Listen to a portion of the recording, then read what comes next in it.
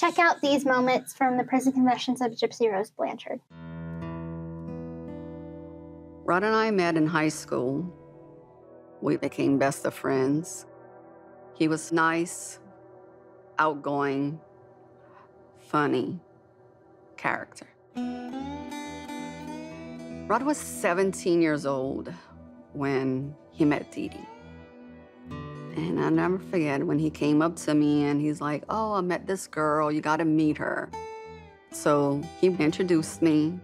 She was real sweet, real nice. And I clearly could see that she was in love with Rod. In fact, Rod's mom worked at the library and she was checking in the books and came across a book on how to get pregnant. And when she went to stamp it in, Dee Dee's name was there. And next thing you know, Dee Dee's pregnant. 9 months later, Gypsy Rose Blanchard came into the world. What we notice with mothers with Munchausen by proxy, and I say mothers because 95% are, is that they'll bring the child to the doctor, they'll say something's terribly wrong, you've got to figure out what it is, and the doctor does a bunch of tests and then says, we can't find anything wrong. Instead of being like a normal parent, oh, phew, I'm so glad to hear that. Thank you for reassuring me. These mothers will be upset. What do you mean nothing's wrong? Oh no, you've got to keep working. And they will find expert after expert for second opinion and fifth opinion. These people are not insane. They are exceedingly calculated. They plan, they hide the behavior, they go to great lengths to maintain that they're right. I remember there was a medication that I was allergic to, and my mother would give me too much of that medication and then take pictures, show them to the doctor, and say, this is when she ate sugar. So I was having a legitimate reaction, but it was not to what she was saying it was. I didn't think I was allergic to sugar. I would have a candy bar here and there, and I would have no reaction to it. But at the time, I really didn't understand what was going on.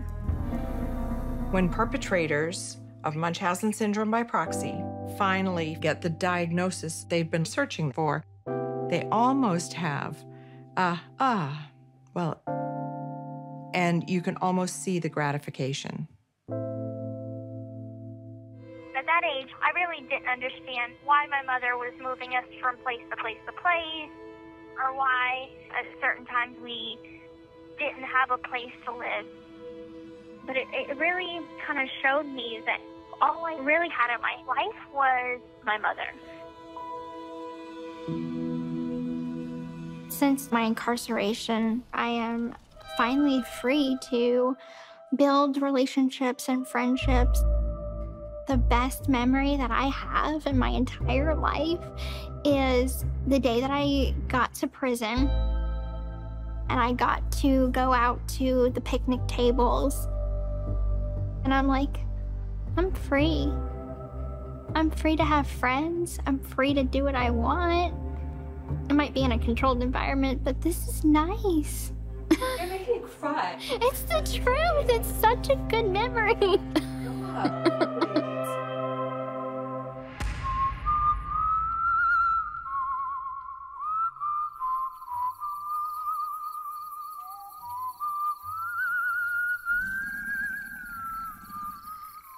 When Gypsy was around 8, Dee Dee called one day and said she was diagnosed with leukemia. Like, this poor girl, she has all of these illnesses and then has this. Honestly, I really didn't know what cancer was, but I was going through so many medications and surgeries that I didn't question it. Most of the family felt that it was not real. You know, it's kind of like the wheelchair. But then Dee Dee was shaving Gypsy's head and seeing that the medicine is making her hair fall out. So you really didn't know what was going on. Of course, it was years before we found out that, she didn't have leukemia. That wasn't true. That all of it is a lie. Munchausen by proxy perpetrators go to the ends of the earth to maintain the charade of having a sick child.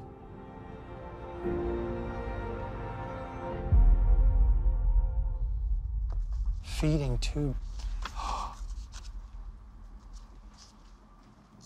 Wow. After looking at the medical records, apparently Dee Dee had suggested to different doctors that Gypsy was not getting enough calories to allow her to gain weight, meaning by mouth, which is just wild because all of that was a lie. The documents that we saw at Gypsy said that you have a fear of eating. That's ridiculous. Is that something like my mom said? Yes. Wow, no, I never had a fear of eating. Regardless of what Dee Dee said, it's a doctor's job to figure out what's real and what's not. And that was not done for Gypsy. Unfortunately, the decision was made to have a surgical procedure to put a hole into her skin down to her stomach in order to feed. My mom used to try to make things that was being done to me fun, and so like the feeding tube's name was Mickey Button. And so she came up with a song. It went like this. Mickey Button,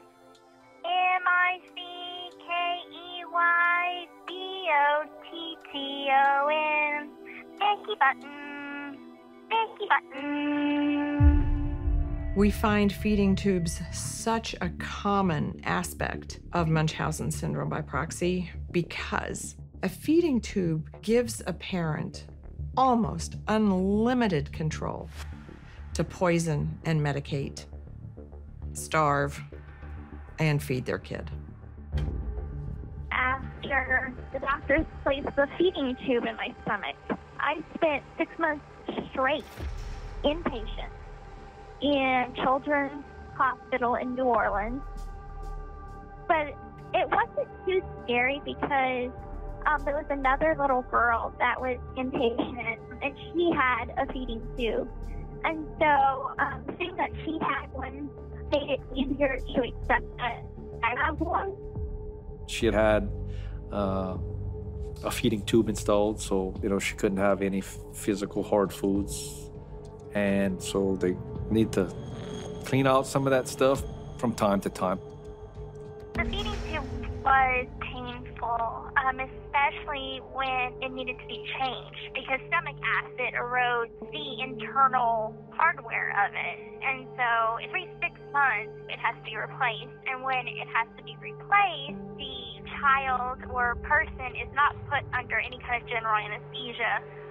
They just deflate the balloon that's inside the stomach that keeps the feeding tube in place, and then they just flip it out.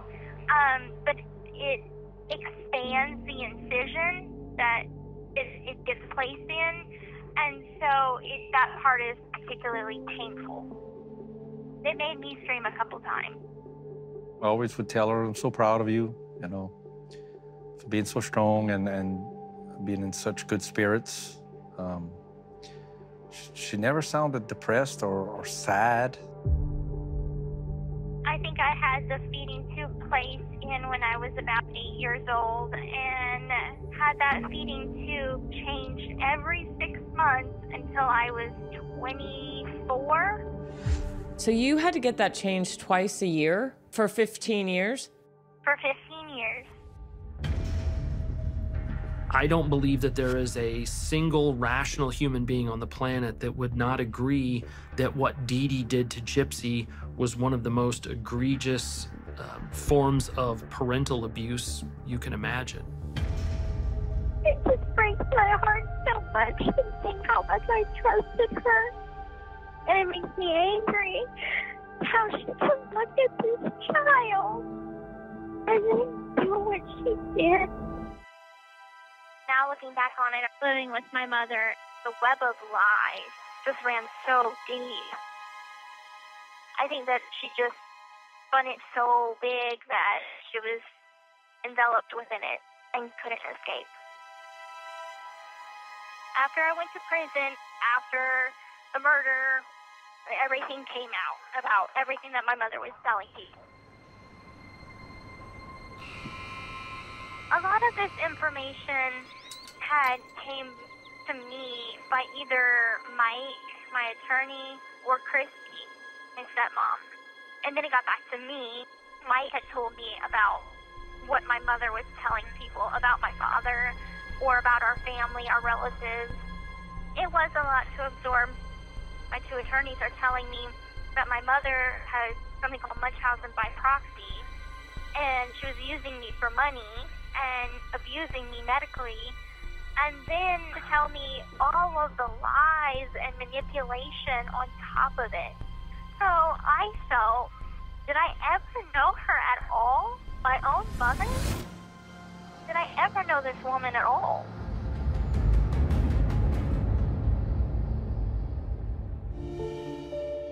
We landed on the rooftop of St. John's Hospital, and I just remember thinking, okay, we're at a hospital. This is normal. You know? Both of them exuded just wild enthusiasm and gratefulness. Gypsy's demeanor didn't strike me as potentially unusual simply because I knew ahead of time that she had what was described as a developmental delay. I'm used to seeing parents being really resilient. Dee Dee was no different. The interactions between Dee Dee and Gypsy were one that were not atypical of a mother and a child with developmental delay and a lot of medical problems. It was one of fun interaction. Physically, there was some hugging and hand-holding and those type of things. Nothing unusual. Before the appointment, she's like, now whenever it comes to the reflex test, make sure you keep your legs super still. And she would put her arm around me and hug my shoulder, or she would squeeze my hand. That was the signal to shut up. The way that Gypsy acted, wearing princess dresses, the way she talked, the things that she referenced that she liked to do, were like a kindergartner. When my mother and I moved to Missouri, I would have been 14 years old, and she was telling me that I was 12 years old. Dee Dee was pretty clear that Gypsy had a history of cancer, asthma, some sort of muscular disorder. My mother would often tell other people and tell me that I would only have a life expectancy of 7, and then it was 15, and then it was 20. I think to some degree I knew it was a facade. However, I didn't know the malicious intent behind the facade. Dee Dee didn't have the medical records. She said they're gone because it was chaos down in New Orleans right after Katrina. So Dee Dee became the sole place for information. Probably the biggest concern I had was just this history of cancer. Dee Dee could not give either the diagnosis nor really the length of treatment that she had been on. That was unusual. And to me, that was a red flag. So the question is, at what point do you trust the parent to be accurate with the information? Can I trust what Dee Dee's telling me?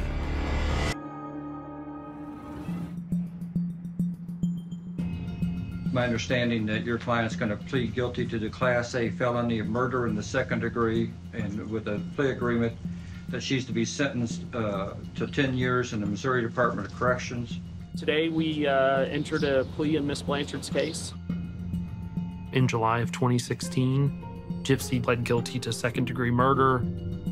Be the judgment and sentence of the court that you be sentenced to 10 years in the Missouri Department of Corrections. Probation will be denied. In Gypsy's case, she was given a 10-year sentence, which requires her to serve at least 8.5 years before she's eligible for parole. The parole board in Gypsy's case will also be wanting to hear from Gypsy herself, from any family members.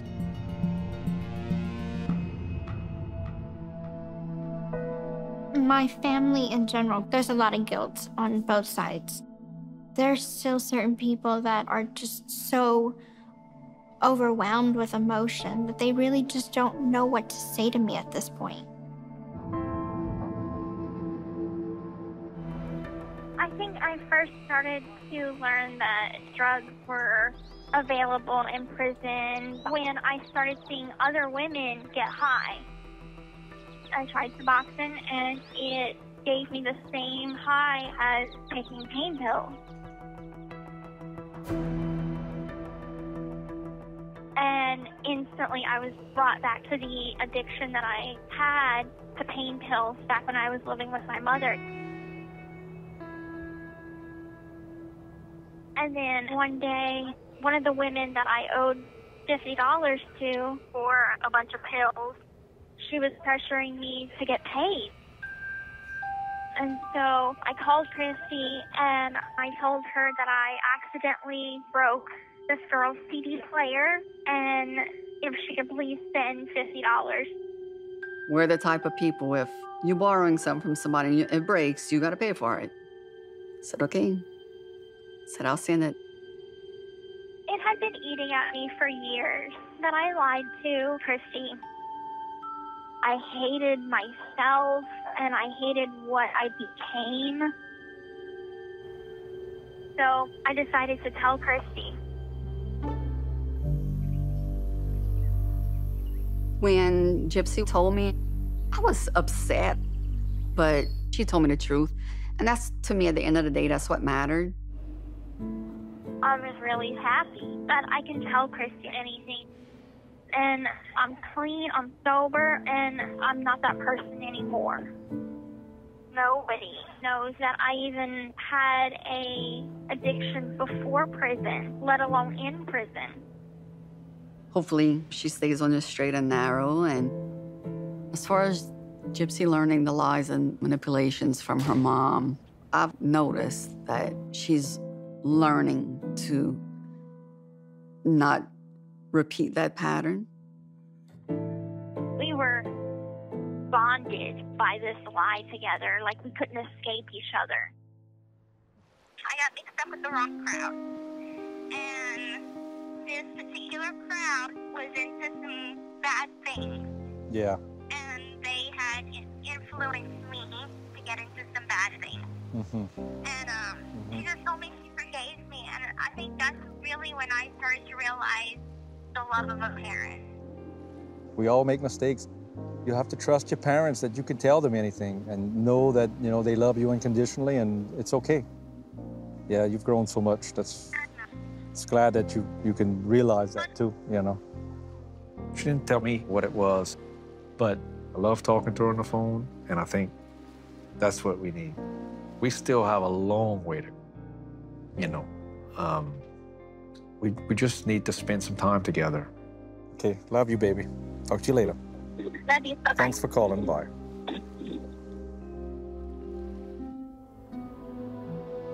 Even though I wasn't having in-person visits with my father, we would still occasionally talk on the phone. But my mother was right beside me, telling me exactly what to tell him. When I'd talk to her, she would say, I'm a little tired or something. But she just seemed like a normal kid, apart from having to be helped in and out of the wheelchair. She seemed like a trooper. She was happy. She never complained about any of it. Not seeing my father for 6 years didn't have hardly any effect on me or my emotional state because I wasn't allowed to have a relationship with my father. My mother used to talk about my father in such negative light, so it wasn't like I missed him in any way because my mother had manipulated me to think that he didn't love me or want to be a part of my life.